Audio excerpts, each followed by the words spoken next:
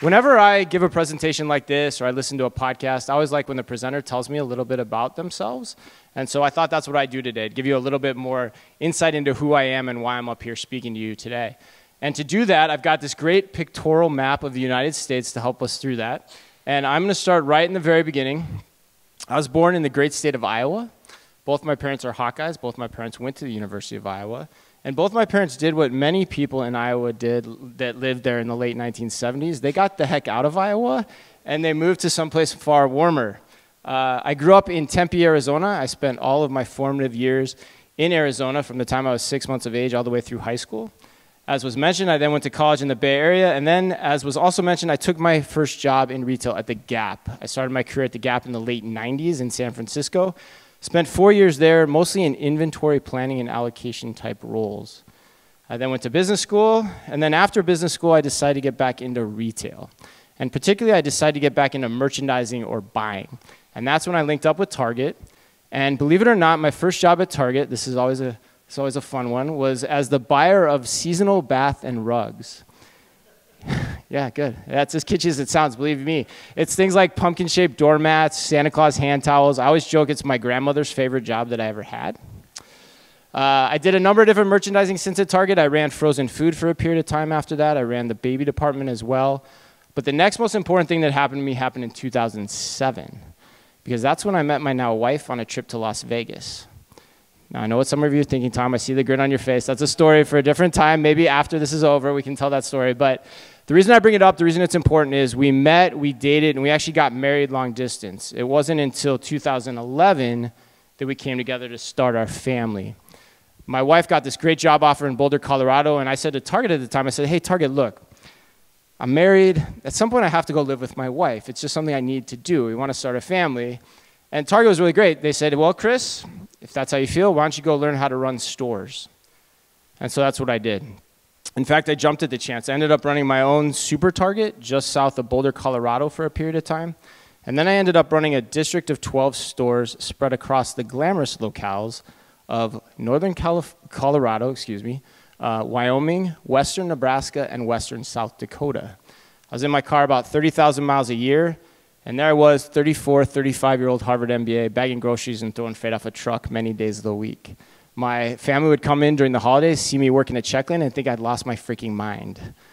But I got to tell you, had I not done that experience, I honestly don't think I'd be up here talking to you today. It was the single best decision I ever made in my career. It gave me the chance to see retail from a whole nother vantage point. All right, then as luck would have it, 2013, we actually moved back to Minneapolis, and I was named the Vice President of Home Furnishings for Target.com. Soon after, I became Target's first Omnichannel merchant, and by that I mean I was the first merchant that piloted joint P&L responsibility for stores and .com at the same time. Target later went to that structure corporate-wide about 2 years later. And then I finished out my career heading up a project called the Store of the Future, which was essentially this. Target came to me and said, Chris, based on your very unique background, help us answer a question. 5 to 10 years out, why are people still coming to physical stores to shop? And how would you conceive of the Target brand in trying to answer that question? I spent 2 years designing Target's future operation for scale. And that question, how will stores continue to evolve, is what still inspires me to this day. When that project ended in 2017, my now business partner, Ann Mazinga, and I had met on that work at Target. We got together and we started our own media company devoted fully to the further study of that question. How will stores of the future continue to evolve? So we started Omni Talk. It's our media company. And Omni Talk's beginnings were quite humble, let me tell you. It started with me writing an article in a coffee shop comparing Amazon to the Vietnam War. The next thing I knew, people were reading it. I started writing articles every week after that. People started reading those. I became a contributor for Forbes. And then Ann and I got into video and podcast production as well, which I'll talk about here in a second. All told now, I think we have 40,000 people following us each and every week, and I've had about 4 million people read my articles on Forbes at this point. Our job at Omni Talk is pretty straightforward. It's our job to focus on the people, the companies, and the technologies that we think are shaping the future of retail. I'm not a consultant. I don't consult in any way. I get asked that a lot. We are just two people that love retail and think we can provide a more nuanced perspective on what's happening in the business than, say, your average journalist. And we're also, hopefully, as you can see from this presentation already, two people that love what we do. This is our motto: Follow your interests and you'll always be interested. It was first said to me by my mentor at Target, who's now the CEO of Dollar Shave Club. And it comes through most clearly in this is our weekly podcast called the Omni Talk Fast 5. And the gist of the Omni Talk Fast 5 podcast is that Ann and I, each and every week, we sit down and we select the 5 headlines from the past week that we think are most indicative of where the future of retail is headed. And then we debate them. Sometimes we agree, sometimes we disagree, and at the end of the day, we hope it makes for really good content. And so when Silk came to me and said, hey, why don't you come and present in our Boston event, I said, I'd love to, and I've got just the idea. I want to take the same format that we do in our weekly podcast, but I want to broaden it out. Instead of looking at the last week, let's look at the past year, and let's double our pleasure, and let's give you 10 headlines instead of 5. But before I do that, before I get to the headlines, I do want to set the table on a few concepts. First, I want to talk about why do stores exist in general? Okay, spend some time there.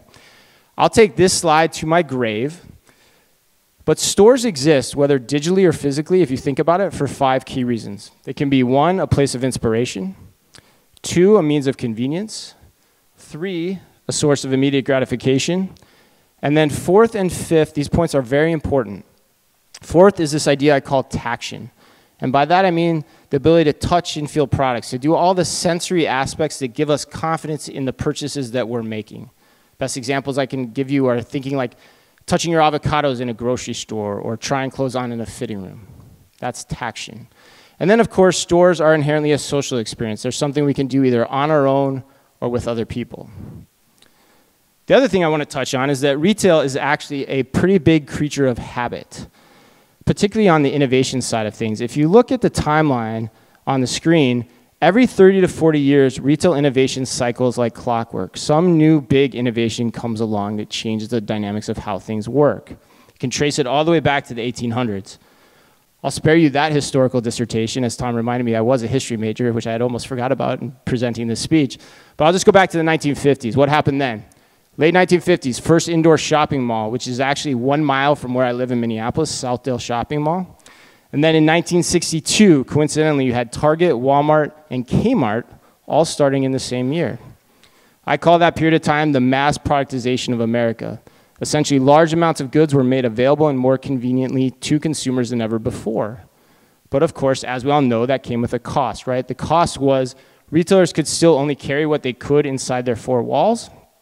And for the most part, your average Walmart experience looked the same in Bentonville, Arkansas as it did throughout the rest of the country, from New Jersey all the way to California.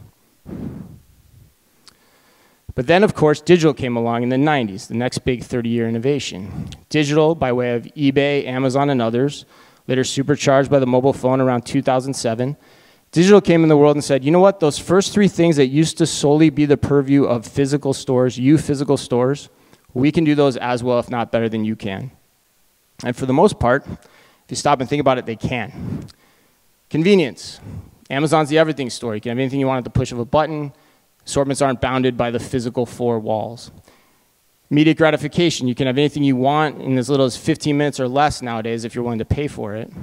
But the most important point that separates a digital from a physical experience, in my opinion right now, is inspiration. A digital experience is 100% personalized to us as individuals. I go home today, I shop on my desktop, my mobile phone. My experience won't look like anyone else's in this room, let alone in the world. And that's not something we can say about physical stores, at least not yet. Which also brings up another question. If you buy this timeline and you buy the adage that history repeats itself, it implies that we're due. We're due for that next big innovation in the cycle. And it's my contention, or my hypothesis, that next big innovation is already in market. And it's the last headline I'm going to share with you today. All right, so with that tease of all tease, let's borrow from David Letterman here, and let's get to the top 10 list. All right, headline number 10, how we search is changing. A Google exec revealed recently that more Gen Zs and millennials are searching for restaurants via TikTok and Instagram than ever before, and it's starting to hurt Google's business. Now, why is that revelation relevant to retail? Because it hits on this idea called social commerce. This is the most important slide I have in the entire deck. This isn't the first time you're going to see it either. It comes from a friend of mine named Carter Jensen. Carter used to work with us at Omni Talk. He now works at General Mills. And what Carter did is really brilliant. He took the idea of social commerce and he put it on a horizontal line. The best way to think about this horizontal line is think of a commerce marketplace on one end, like Amazon's marketplace, great example. Or on the other end, you have a social network. Think TikTok, Instagram, Facebook. Whoever can control that line end to end has a tremendous advantage when it comes to understanding their customers. I'll tell you what I mean. Take Facebook. Facebook knows everything I like, everything I comment on, every event I attend. Facebook probably actually knows how long it takes me to scroll past certain pictures of ex-girlfriends from high school relative to others. I hate to admit it, but Facebook, as we all know, probably knows more about ourselves than we do. Google and Amazon know what we explicitly tell it, but a social network like Facebook or TikTok knows our implicit desires as well. And it's that combination of knowing us implicitly and explicitly as consumers along this connected line of commerce that makes the Google execs revelation so powerful. Because when you get right down to it, what the slide implies is that how we consume everything, content, products, is changing right before our very eyes. And all the big guys want to capitalize on it. Facebook's been going after it for years. They've been fortifying Instagram shopping, devoting a ton of resources to their Facebook marketplace, albeit if you read recent reports, not to a ton of success. TikTok, Google, by way of YouTube, also want their hand at it. And last but not least, over in the corner, Amazon. Amazon's Thursday Night Football package is designed to approximate the very same idea, and in a way that should give Amazon first-party data that would put Nielsen to shame. All right, so now I get to the point where, most of the time the retailers in the audience are saying, okay, that's great, Chris, but I don't have a social network. What am I to do? How am I supposed to respond? Well, that's where headline number 9 comes into play, which is about live streaming. There's been a lot of hullabaloo in the media right now about this concept called live stream commerce. In fact, probably too much so. Companies like TikTok and Instagram have been having a devil of a time getting it off the ground in the United States. And yet, conversely, Walmart just last month announced that they're diving headfirst in the deep end of the live streaming pool. So why the difference? Well, to me, the difference comes down to 2 things. 1, understanding how we shop as American consumers. And then 2, also understanding the difference in definitions between live streaming and shoppable video. In our minds, we like to think of live streaming as some new modern day incarnation of like the QVC or home shopping network like you guys see here, mixed together or mashed up with TikTok and Instagram. It's my opinion that's the wrong way to think about it. It could be partly that, but that idea in and of itself misses the bigger picture. The bigger picture is that 90% of US commerce still happens on a retailer's or brand's own website, which is important to think about because what that implies is that the most important thing then is to have our videos shoppable and available on our websites or available wherever our consumers happen to get inspired by them. And that content can be either recorded or played live, it doesn't matter. The important point is that it's shoppable. Unlike in China, where most of their commerce is happening through social media platforms. But China, you have to realize too, has a different starting point for commerce overall, especially mobile commerce. Here's a great example, Fresh Market. And here it is again, too, on their homepage. If you guys want to, you can check it out. Take out your mobile phones, check out exactly what I'm talking about right now. Just go to thefreshmarket.com. You can see how this works. And I'll point your attention specifically to what's in that right-hand corner. That's the ethos of what Walmart's trying to do, too. And in fact, that headline where it talked about Walmart live streaming is actually doing Walmart a disservice because what Walmart's really doing is trying to make their videos shoppable. So the idea is that the Fresh Market, Walmart, anyone can take this content and make it shoppable. Again, they can play it back recorded, they can play it live, but the idea is that it's available on the websites at the moment of inspiration to drive conversion. That's the most important factor at play here. The other great piece about that from an autonomy perspective is the retailers can then control that content, own it themselves, and then farm it out to whatever social media network they want, whenever they want to, thereby gaining control of how their brand is positioned along that line of commerce that I just referenced before.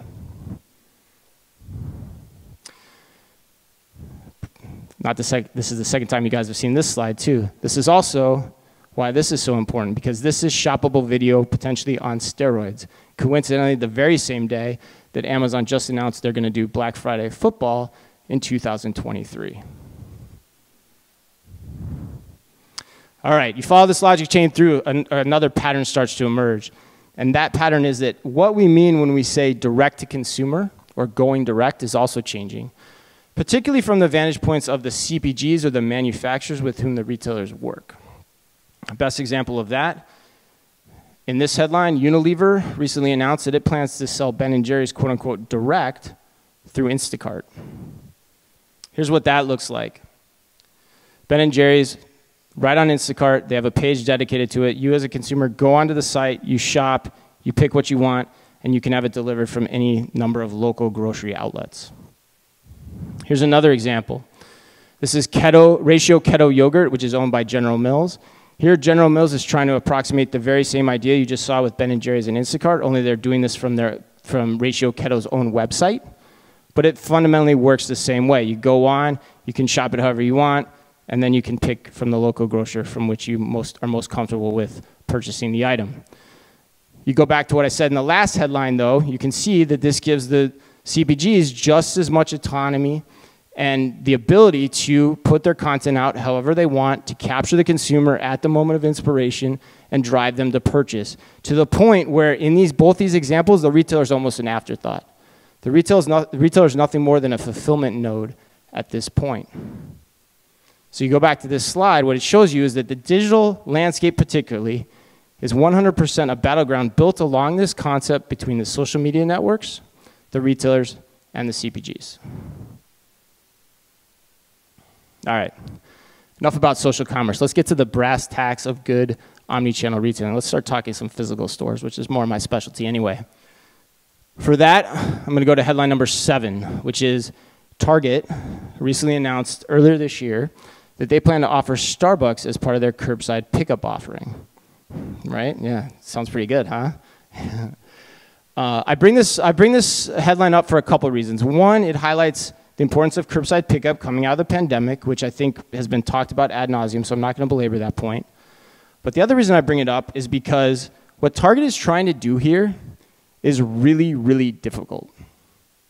Here are some of the reasons that it's much more difficult than one would think that I came up with.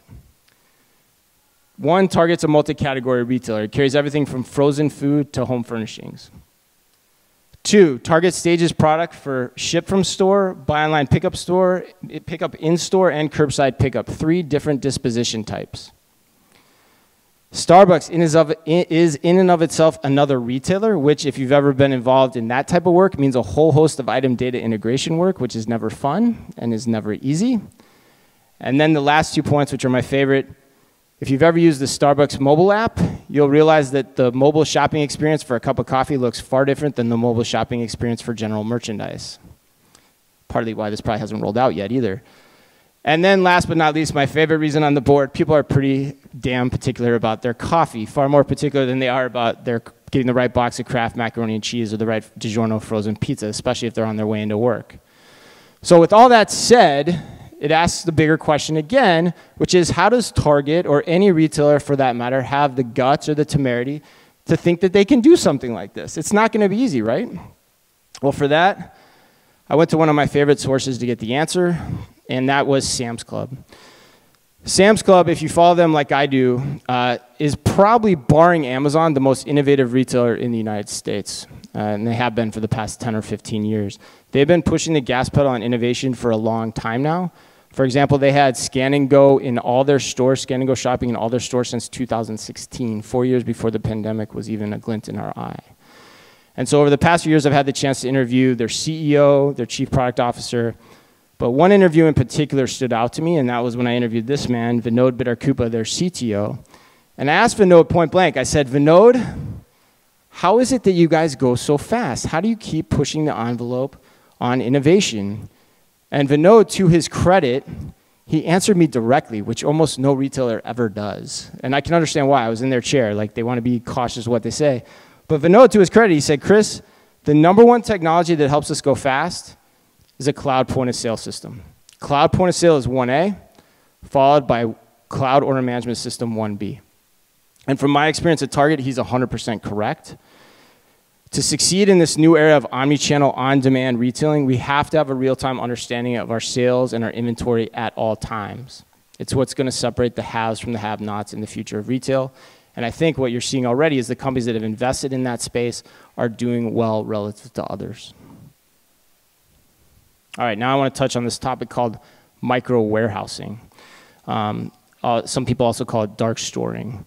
I could have picked any number of headlines to highlight here. I chose this one because I thought it was pretty germane to what we've already discussed, which is DoorDash's movement into creating little mini warehouses throughout the country. And they're doing that for two reasons. One, they're doing that because DoorDash itself wants to become a retailer. So it wants to start selling products directly to consumers through these micro warehousing sites. And then also, as we just talked about in headline number 8, I believe, I had the chance to interview their chief revenue officer at a trade show recently on stage. And he told me that they're also planning to offer micro warehousing as a service for the CPG brands to create exactly what we just talked about.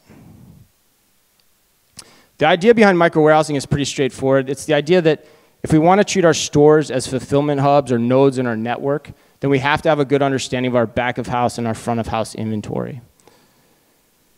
There's a lot of ways you can think about it. You can put them on site in the store itself, called co-location, or you can put them nearby in a small facility. You can also decide to put the latest and greatest of innovation tech into the building. Here's Alert Innovation, which was just acquired by Walmart. I believe they're a Boston company, if I'm not mistaken. And then you can also just run them with manual human labor too, as evidenced by the instant delivery company at the bottom there, Joker. At the end of the day, though, the goal, no matter how you try to stand up these operations, is the same. The idea is that you want to lower your human labor costs over time. You want to lower your picking and packing costs. And oh, by the way, you also want to save on your delivery costs because you're placing these facilities closer to the consumer from a last mile standpoint as well. Now, for my money, I don't have all the answers of how to think about this. I'm not a micro warehousing expert, but if I was thinking about it, these are the questions that would be going through my head as an executive. Do I have enough e-commerce demand in the locations where I'm thinking about placing one? 2, can I get the right location? Is the cost of real estate work for me? Can I extrapolate the last mile savings given the demand I'm theorizing? And then last but not least, how much automation should I put in the building too? I got good advice early in my career. A mentor of mine said, Chris, human labor is always going to be cheaper than a high-tech automation system that you have to pull out of your box. So use human labor until you absolutely know what processes you're trying to optimize, and then and only then should you be putting in the latest and greatest in automation tech, which I think is great advice. To that point, though, once you have all that figured out and you know what you want to build, then I highly advocate the co-location approach because it's what gives you the best return on assets. And that's because the inventory is already placed in the stores for which you're operating these warehouses. All right. That's back of house.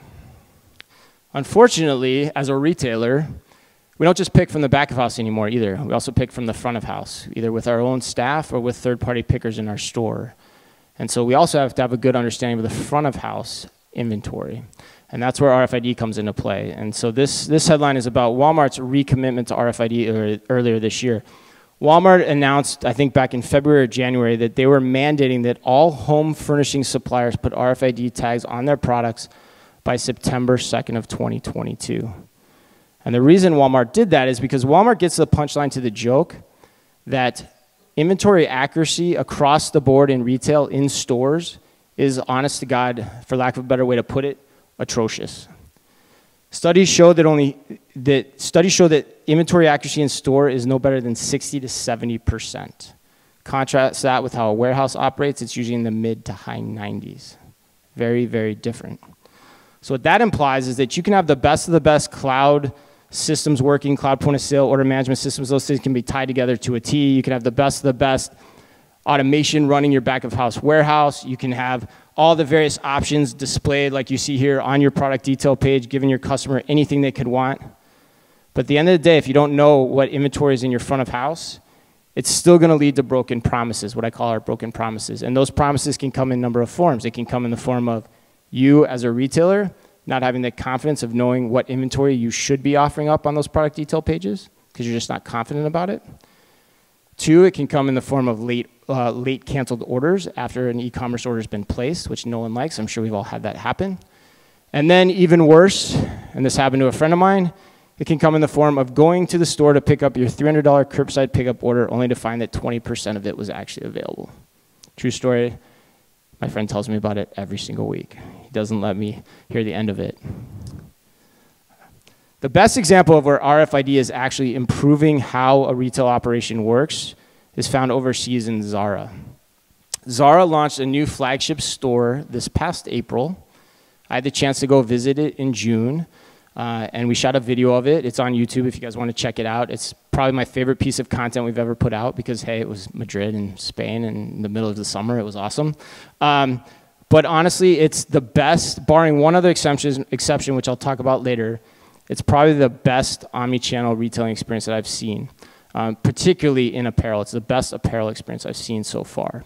There are a number of innovations I'd call your attention to, the first one of which is Scan, Pay, Go in an apparel environment, which is pretty unique. The way this works, I take out my mobile phone, I scan a barcode, I walk over to a pay station, I take the security tags off, and then I package it up and I just walk out the store. Which, if you've ever been to a Zara on a weekend, is a pretty big deal because it saves you a ton of time. The lines there are really long. It probably saves you 20 to 40 minutes on average. The other place where RFID is really palpable is in the fitting room design. This is how that works. So this woman, I watched her shop. She has her garments. She places them up against this reader here. It tells her how many garments she has. It then assigns her a fitting room. And the beauty of that for Zara is Zara then knows exactly how many items she's bringing into the fitting room with her, and most importantly, how many she's taking out and how many she's leaving behind. There's a tremendous amount of value that data provides from a whole host of things, from markdown cadences to fit of garments, etc. And then last but not least, it also has this thing called a parcel robot. And what that is it's an automated retrieval device for buy online, pick up in store orders. So it works very similarly. You take out your mobile phone, you order whatever you want for buy online, pick up in store. I actually did it from the United States and then picked it up from this robot in this store. It was pretty damn impressive. But it works the same way. I show my barcode and the package comes out to me like in seconds. Like it's that fast.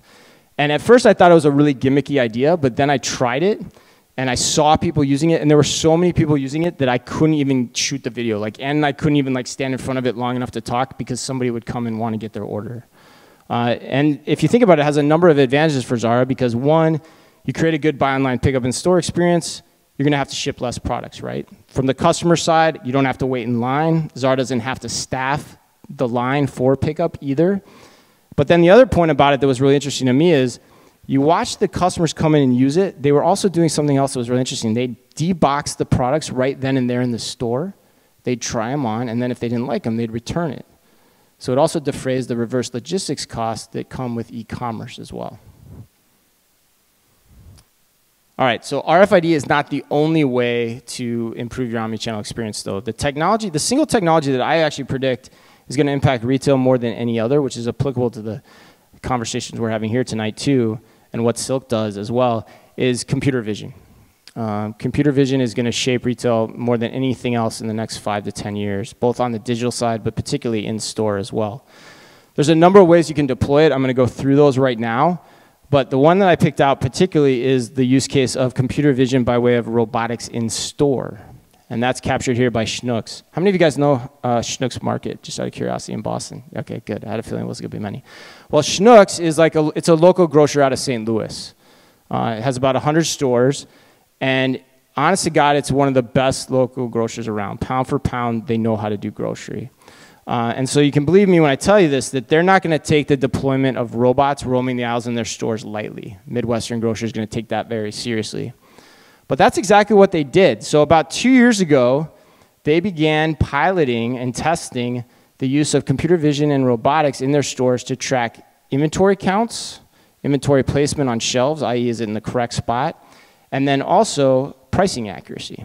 Like, do they have the right price tags on the products? Are they promoted right? Are they reg priced right?